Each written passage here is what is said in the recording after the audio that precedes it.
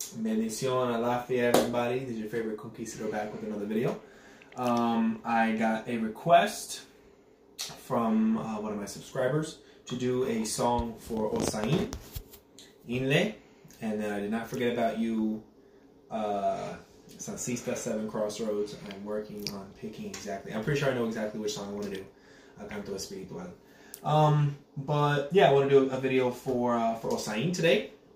Like always, in the description box below, you'll see the translations for this particular song. For this particular orisha, this is the only song that I have the direct English translations. Any further ones than that, unfortunately, I don't have. But I am working Osain, Inle, in the Canto Espiritual. And like always, sing it at regular speed, then I slow it down, and then I have the notes at the bottom. Okay? So, Canto for Osain. And you can move up. So, I'm going to start it. Regular speed.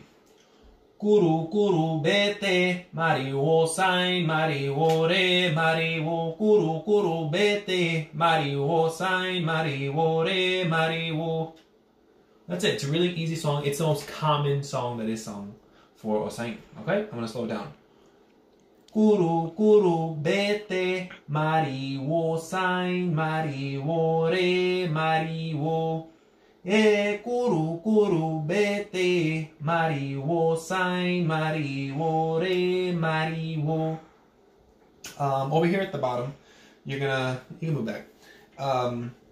So the variations, so there's 3 notes.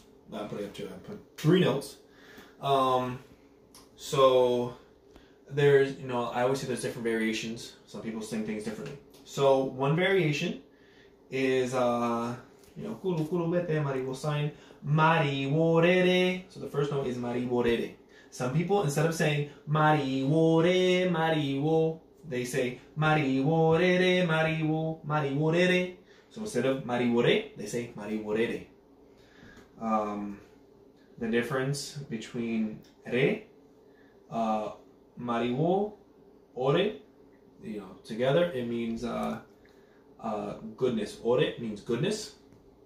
And so to put Rere, it means goodness, goodness. And MARIWO is, I can't remember the technical name of that straw material that's used. A lot of the orishas have it around their waist, the male orishas.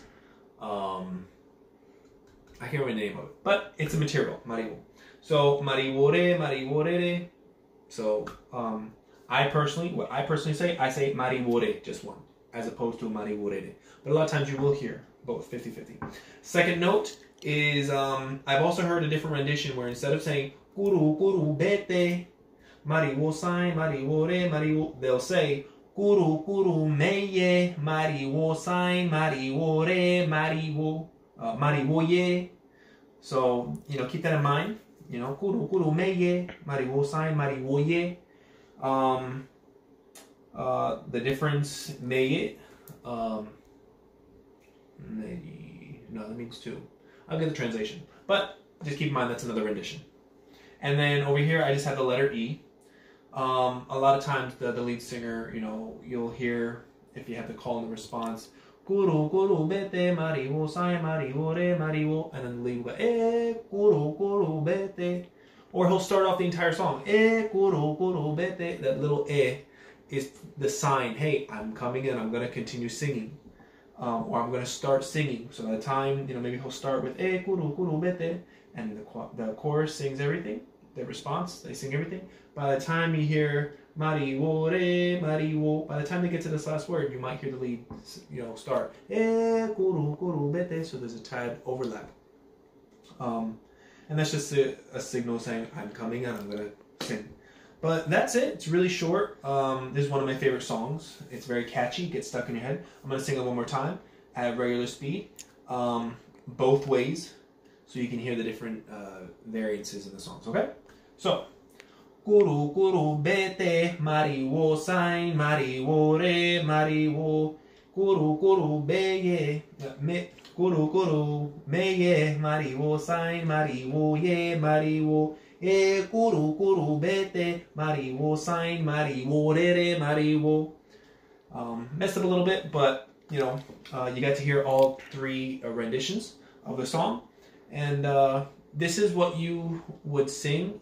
For me personally, it's not traditional, but you know, if you're going out and you're going to be picking herbs from outside, maybe you have a garden. You know, I recently got into gardening and I was singing songs to Osain like this while I was planting, because Osain is the orisha of all vegetation and plants that come from the ground. Orisha oko is the orisha of soil in the earth, and you put the seed in the earth. That's Osain. Once that sprouts and turns into greenery, that's Osain. So when you take from the forest, you're taking from Osain. And you'll sing these songs. A lot of people, they'll be in the fields and they'll be cutting down vegetation and whatnot, and they're singing, you know, KURUKURU, Bete, when an orisha is being born, and they're using the ewe, the herbs, ewe odara, beautiful herbs. That's in honor of Osain. So keep that in mind. You know, maybe you garden or you're going outside and you're in the forest. You can sing these kind of songs to Osain, and you're saying, hey, God bless you. You know, bless me. You have all this vegetation. So all the herbs, mints and cilantro, everything that grows from the earth belongs to Osain. And then you can get deeper into it, saying, oh, you know, this herb belongs to Chango, this one fern belongs to Ochun. But all encompassing, Osain is the owner of all herbs and vegetation that grows from the earth, and he knows the secrets to all vegetation and leaves. And then from there, it gets differently dispersed. The ache gets dispersed to each orisha. So Osain owns ferns, he owns all vegetation, and Ochun owns fern. So they each have their own ache and different herbs, but Osain owns all of them. Okay? Hope it wasn't too confusing. Thank you very much for watching. El Conquistador over and out.